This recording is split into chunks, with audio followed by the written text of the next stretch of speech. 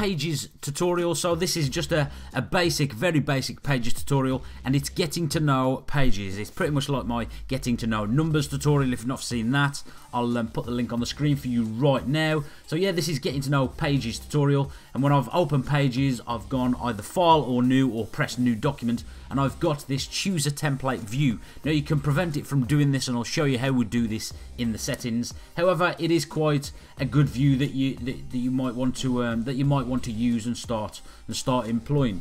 So we're just going to select blank for today's, but let me just quickly show you. You can either select them on the left hand side, what type of sort of template that you want. You can also download other free templates as well, but you just choose on the side what template, or you can scroll through and choose what sort of template that you want to choose. If you want to write a letter, you can choose the style of letter that you want to write, same as for CVs or resumes, envelopes and business cards and all sorts of stuff, flyers, posters, newsletters, all sorts of good stuff.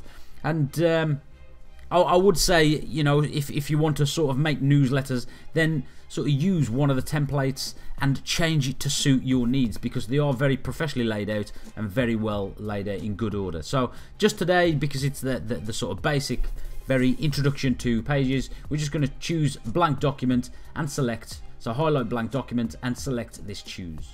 Okay, so once we've opened Pages, you get this view as I've got here. Yours might not look exactly like this per se, and that's purely because I've just got mine on full screen mode. So you can use full screen and minimize or drag the screen size down using the three little buttons, close, full screen and not full screen, right there as normal. So let's look at the let's concentrate on the view that we've got across this toolbar across the top. On the left hand side we've got our view. Now we once we select something, it opens and it stays open until you close it with this in the same way that you opened it. So we've got page thumbnails right here.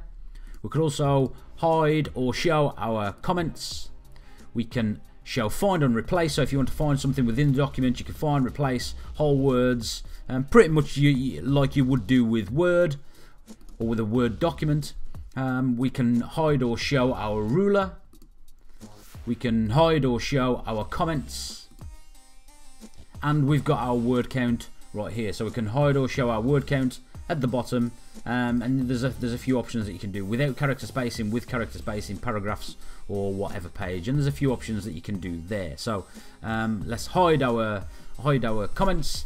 So working across, we go to zoom here. It will just default to 125%. You can fit width or fit page. Here we just go to our insert, and this is where we would just do our sort of basic Word document or document sort of basics, where page breaks, section break, column breaks, page numbers and all that good stuff. Here is where we would just insert default tables.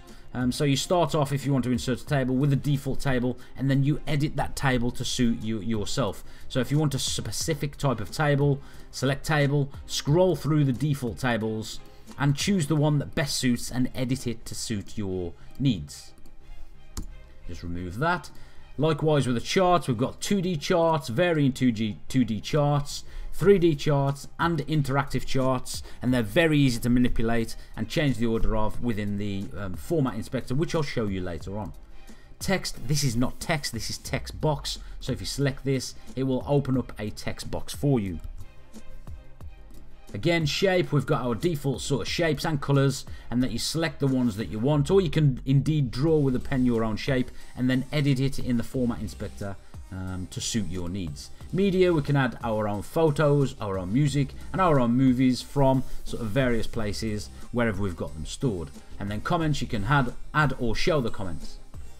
Something that's sort of quite new with the new OS X Yosemite is sharing via link or via cloud, and you can share in various ways the document that you've created across mail, messages, AirDrop, Twitter, Facebook, or even LinkedIn, or whatever other social networking or application you've got linked to your iTunes or your Apple ID.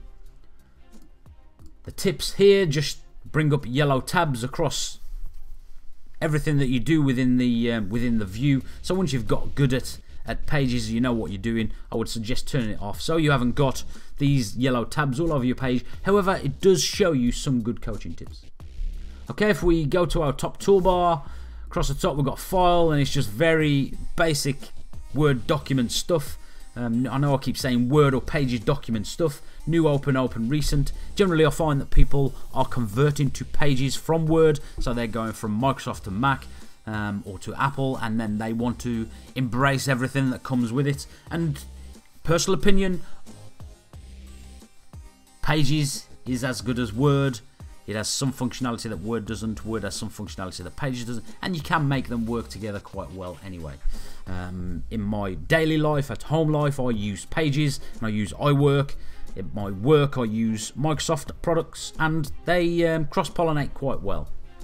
Okay, you can set passwords here as well, and likewise, you can also within the File tab, you can also save templates. So if you want to, if you go think back at the start when I was showing you the template, if you've created a document that you think is worthy of a template and that you want to open it from the start, then you do that option here. Edit, again, it's very basic document orientated, as is insert.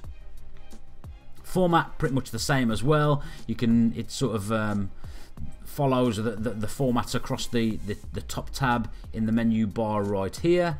And also arrange, again, you can sort of arrange your media that you've imported in certain ways. Your view, you've got your inspector, and you can just do the basic sort of things that you would be able to do anyway. And again, we go back to the share. Window is minimize, zoom, bring all to the front, and you can scroll through your windows there. And as with all Apple products, if I was going to, if I was struggling for how to do something, I wanted to show colors, for instance, I start typing it. If you start typing it generally correct, it will help you out. So I want to show colors, I highlight over show colors, and it will show me the path that I need to do to solve the problem that I've got, which is really good. It doesn't do it for everything, but if it's there, it does do it. So just make sure, if you struggle, just make use of that help functionality, because it is quite cool. Okay, so let's go over to our format. So over here, if I select this format tab right here, it will become grayed out, and which means it's active. Likewise with the document, if I select or deselect the document, it becomes active.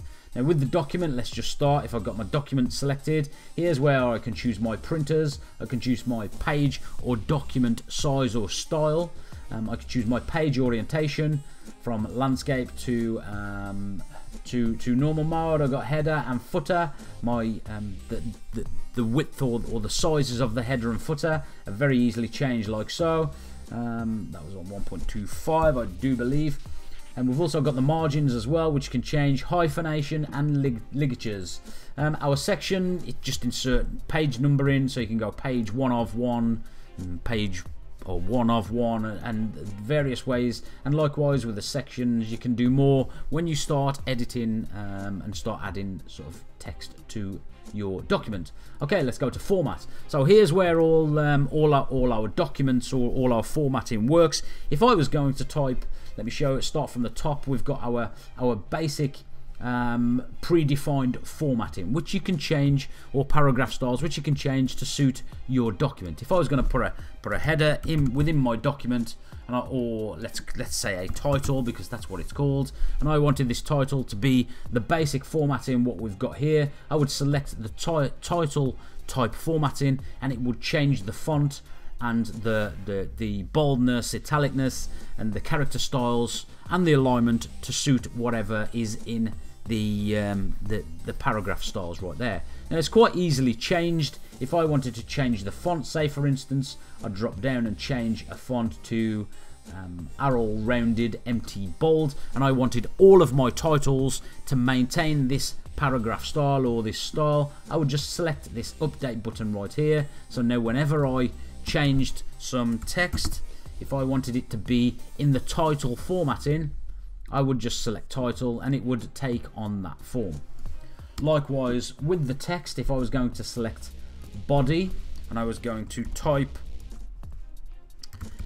something on the page, and this is I wasn't happy with this formatting of this body style, I could easily change it. So if I wanted all my body text to be in Arial, then I would change it to Arrow and I would update it like so. And every time I typed and used that formatting, that's the font and the style of font and the size of font that it would take on. It would take that form. So that's quite self-explanatory. As we work our way down, we've got regular, bold, italic as normal. You can change just certain parts of it. It gives you the option to update. So now, do you want your body to always be bold? I don't want to update it. I'm going to ignore it and I'm going to carry on typing like so, but it's going to continue with that format unless I change it back to the body style, and then it will go back to normal.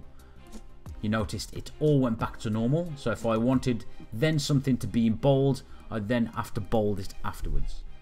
Okay, so that's quite self-explanatory as well. Likewise with italic and underlined. The little settings wheel here, the advanced options, you can change the character spacing, the baseline, capitalization, ligatures, you can outline, strike through and shadow, and you can character fill if you've got any characters in there as well.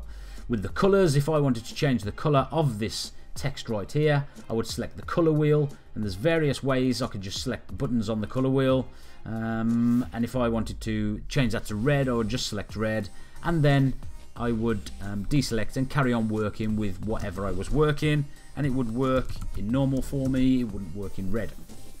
Character styles, you can link italic, emphasis, strike through, underline, and redden stuff right there in your basic character styles. Your alignment, obviously you can change your alignment, and you notice I get this little update button. So now do I want all my bodied text to align to the center? No, I don't, so I'm just going to carry on as normal. Likewise with the with all the alignment, you can do it in various ways, and this will just tab you across, so it gets you to where you want to be. The spacing, the character spacing, or the line spacing, the paragraph spacing is all editable right here. And the bullets and alignments, if you want to add bullets, I now want bullets, bullet points to be inserted. You could have text bullets, or you could have image bullets, and then you change the images like so. And it is very self-explanatory. Numbered bullets, and you can change the number sequences like so. It is very self-explanatory, and if you're looking at what you want to do, it is like I said, it is very easy to follow. If we go into our layout tab, our layout will change our columns, so we can change our column sizes. Our indents, we can change the way our indents are all set up. Our tabs and our borders and rules, if we're putting in sort of shapes or tables. On the more, we can just do our our breaks and our alignment, our hyphenation, ligatation or ligatures, and our paragraph styles we can set all here. So everything is quite self-explanatory, and that is, as you're looking at the screen, that is Pages in a very quick broad brush sort of outline. There's lots of things that you can do. Is it as good as Word? Yes, I believe it is as good as Word. It does more than Word. I think it's more user-friendly than Word, but Word operates better than Pages in some instances, and so it has its pros and cons. Does it work well with Word? Yes, it does work well with Word. However, I would suggest if you're gonna open up a Pages document within Word, and vice versa, if you're gonna open up a Word document within Pages, the formatting, dependent on the document and the intricacy of the document, the formatting can sometimes be a bit of a problem. But you generally, if you spend a little bit of time, you can generally work it out. As and when I see fit, I will obviously update the Pages sort of stuff and try and do more advanced user tasks, if you like. So I hope this helps you out, and I hope the music's not too loud as well. Catch you soon.